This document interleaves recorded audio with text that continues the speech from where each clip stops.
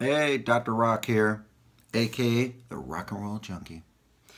What are we going to talk today? Well, so we got the beautiful Iron Maiden poster, big old flag in the background that I got at the Iron Maiden show. Who do we got right there? Who are those guys right there? The Rolling Stones. That's right. We're going to talk to you about the Rolling Stones today. This album right here. Their new blues album. It's all covers. It's all cover tunes from some famous blues artists out there. Hence the blue of the tongue and everything.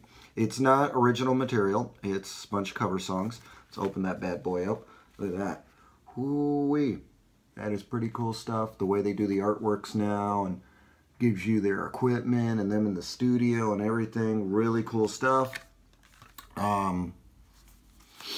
What can I say about it? I put it in the car, I've listened to it all week, and it rocks.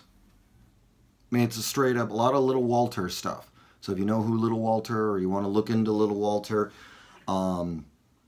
they cover a lot of stuff from them. So, you know, if you're looking for a good blues record, the Stones are rhythm and blues. That's where they started. You know, they were taking people, Bo Diddley and John Lee Hooker and all Chuck Berry and all those guys back in the day. And it's a trip that some of those guys are still around. So go out there, get this record right here if you like good blues. It's got good songs, good harmonica work with Mick Jagger. He does the harmonica work on this album. And, you know, Doc Rock here. I just discussed the music. I'm just sharing with you. I'm not doing anything different. There's badder motherfuckers out there. I'm just talking about this shit right here. Rock and roll, music, keeping it live. And if you can't be good, baby, be bad. Bye-bye.